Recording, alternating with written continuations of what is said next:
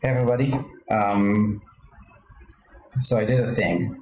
I was working on the Keyforge Premier League spreadsheet where I have data of all the decks entered into the archon solo qualifiers, and I was working on fixing the card data, the card analysis. It was counting the number of cards, and there was like Whisper at 31, and I was like, no way Whisper was played in 31 copies in the Keyforge Premier League. And so I was trying to figure out why that's happened, and apparently it was counting also the Whisper and Relentless Whispers and Whispering Reliquary. So that's why it had 31 copies. So I fixed the formula, had to do some trimming and other shit to make this work. But yeah, it's now correct. It doesn't count lab work as sloppy lab work and Whisper as stuff like that. And while I was doing this, I was thinking, well, this is the most popular. Those are the most popular cards in the Archon solo qualifiers for the Keyforge Premier League. And what happened if I took this data and tried to find like the total most popular, the deck with the most popular cards by instance in my collection? Now, obviously, I didn't adjust this for win rates, so some people entered decks that didn't perform as well, and some of the cards didn't perform as well. But these are still the perspective of what do people want in their deck, which is valuable. Like one of my problems when searching for decks in decks of Keyforge is that I can't say, well, I want multiple copies of one of those cards. So this will kind of allow me to do this based on what people have chosen. But in the future, I can also put my own values into this table and then use that to analyze my collection and give basically a score on how much I like a deck. So that's useful. Anyway, this is my spreadsheet that I use for tracking my Keyforge collection. I'm not going to show you this tab, potential purchases, that's just for me, but everything else is I can share.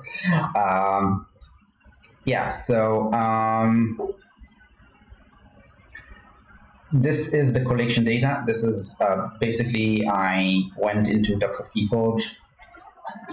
If you want to do something similar on your own, I went to Decks of Keyforge, I did a search for my decks, and then if I go from here and I just takes a while to load, just scroll down, click show more, and do that until all 378 decks are showing. I can click this button to download all the doc data. And I put that data into this sheet over here and just paste the data. And then I have my tracking sheets for all sorts of formats. So this is my Archon one. And then I use a lookup. I put the name of the deck here.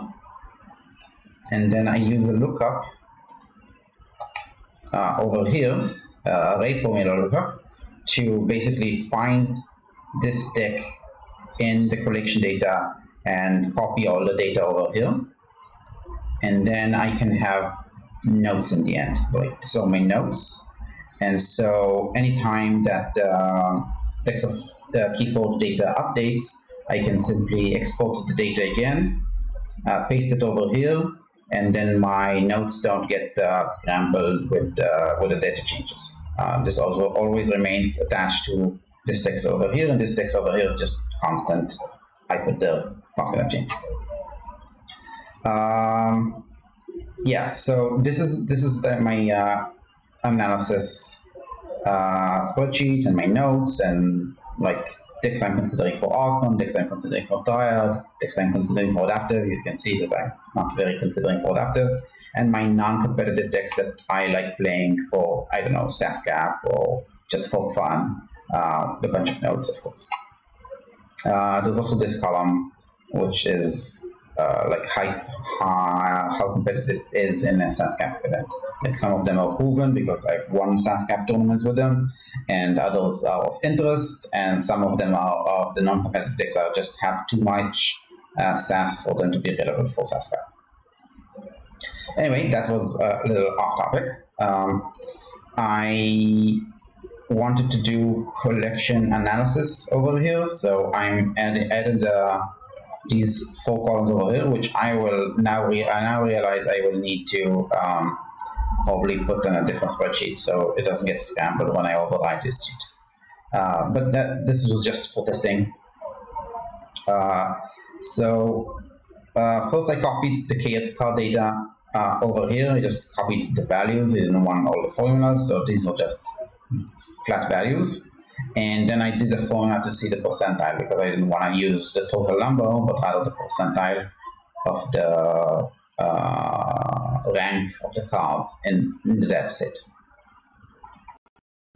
Take the numbers over here. And then I went to the calculation data and I put in basically per house, like total, the sum. I looked up the value of the cards in the set in the cards data and replaced them with the percentile rank, and then I did a sum of that. So I have a percentile rank per house, and then I have the percentile rank total. And then I sorted by the total.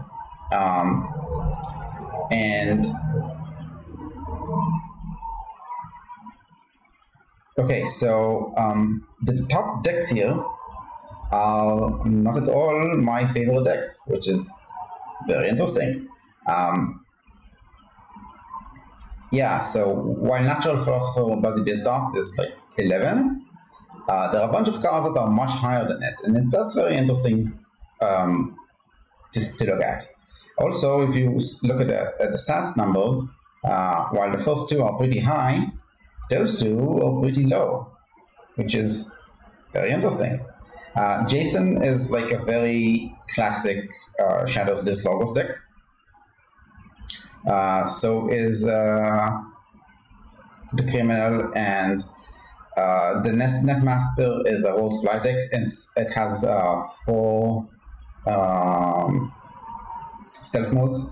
So I don't know, maybe that's just ranked high. But what I wanted to do now is just test out some of those low SAS decks that showed up here and see if they perform. Like, could they perform? Could they be better than they seem? 66 SAS and 60 SAS and 59 SAS over here. Like, I know this deck is not amazing.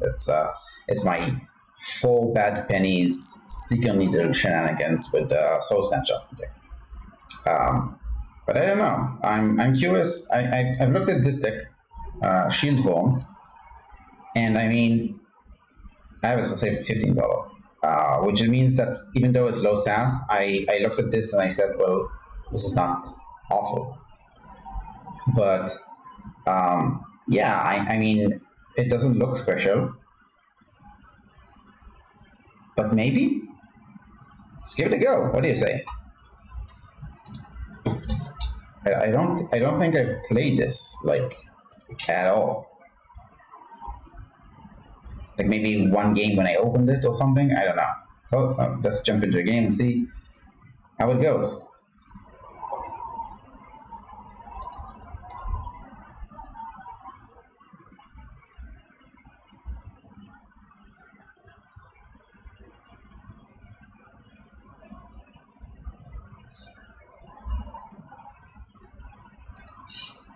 Okay, game entered.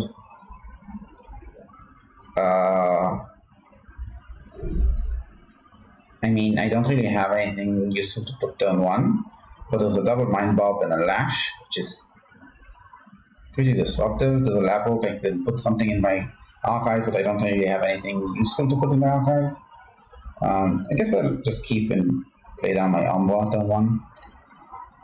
I mean, it's skirmish. It can kill something like a Hunting Witch if they drop it. I don't know if they have. They do. But they kill my Umbra. And the hunting witch came down. Brilliant. Okay, well, that's not gonna go good.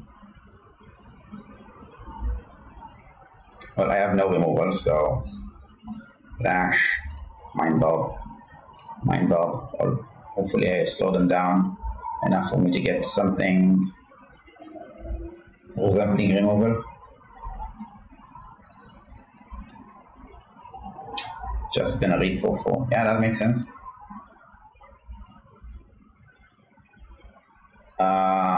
I'm gonna play shadows, clear my hand, and bounce those. I mean, they can play them for value, but at least they won't be able to play a different house for value. Oh god, still no gateway.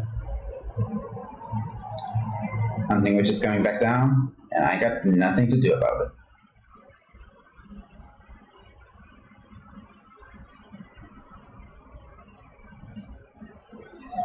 Well, let's see if my Logos turn can produce anything. Live access first. Oh yeah! Twin bolts. Exactly what the daughter ordered. I'm gonna put my... What am I most likely to play next turn? Shadows or this? I think maybe this to call the lash. Put the shadows off. Live access. Pow pow. Woo! It's dead.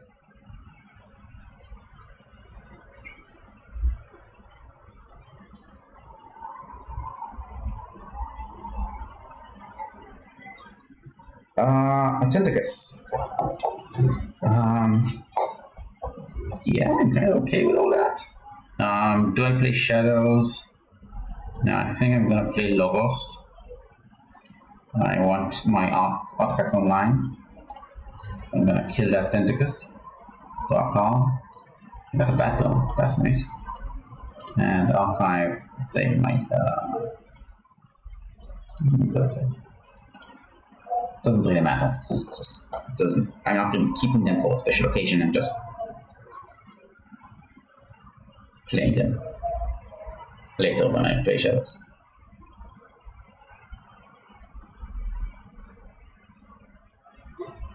This is honestly going way better than expected. They had a double hunting witch opener, and I am still here.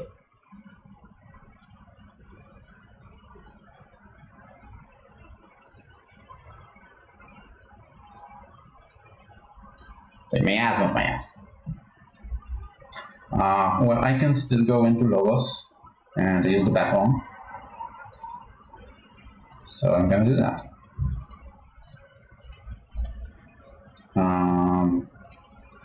Gonna kill off those piranhas and the dodger. Yeah, the dodger. Hysteria. Hysteria is cool. They can purge my baton now, but I don't really care, like it's baton.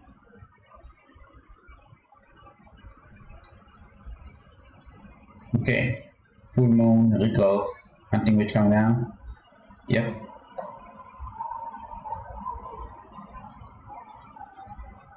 Two fairy for double amber.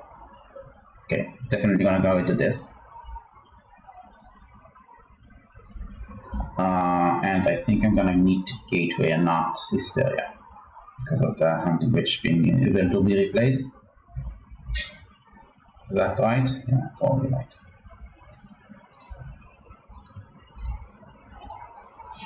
Discover hysteria, play down succubus, and lash, so they have to play 9 for their key.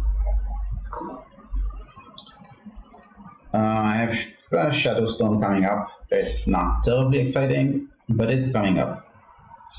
I'll be able to protect my creatures, my steely creatures with my Shadow Self. Although the succubus is probably more useful. Oh, thank you. They cleared out my hero list. Okay, time to take my archives.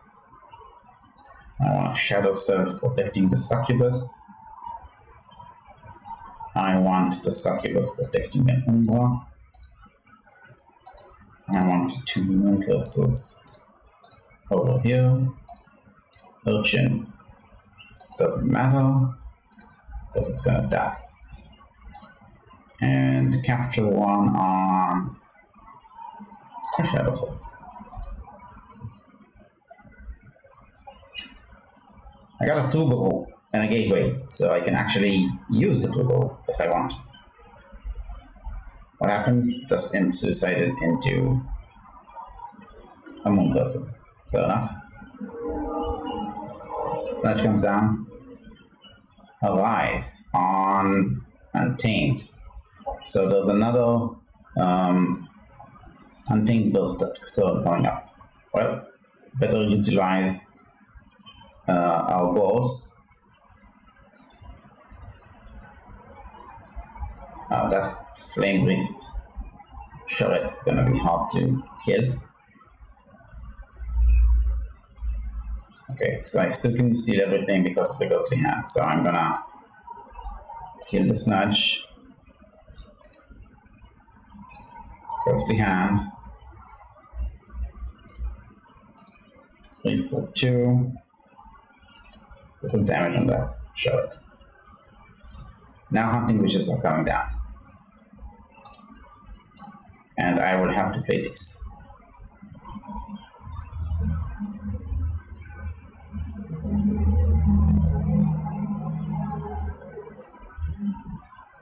Interesting. Monkeys. Gives me back an Amber. Hunting Witch is coming down. Do Fairy. Ancient Bell, yeah. Nice. Well played. Okay, I'm gonna go with this. I need to kill this board. And I can do the turbo thing.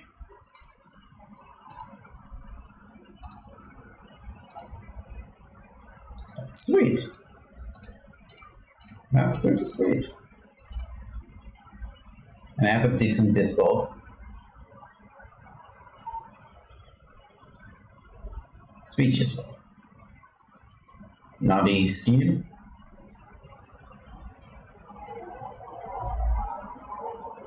Silent Dagger. Oof, they went up to 10.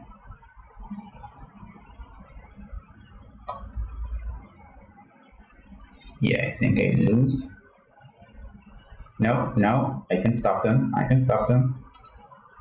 Okay, so I steal 1. I reap, bounce it, play it again, steal again, lash. Will that be enough to win the game? Probably not.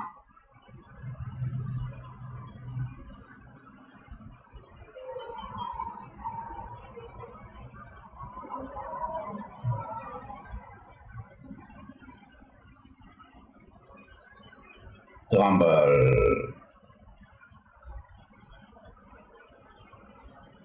But if they don't do something significant, I just kill it. Okay, so I need to fight into it with my pit false clash.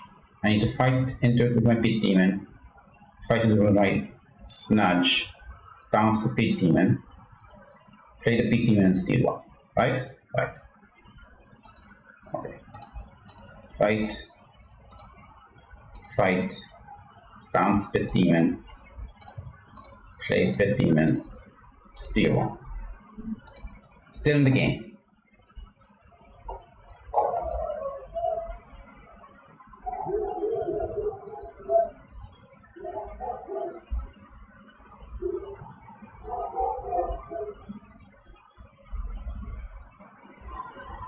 Dame's coming down. Unless they have a key charge, I don't think they can win with Untamed. Showdown! Yeah, GG. I was in that game for a long time though, and like, this is a 66 sass deck. Yep. What were they playing?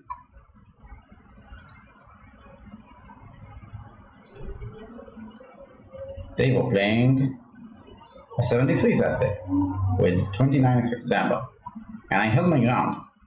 And this is like the first game I've ever played with this.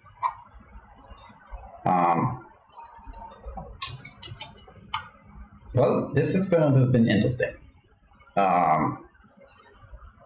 Yeah, I mean, do I think this deck is archon competitive? Probably not, but it's definitely something better than it looks. Better than it looks.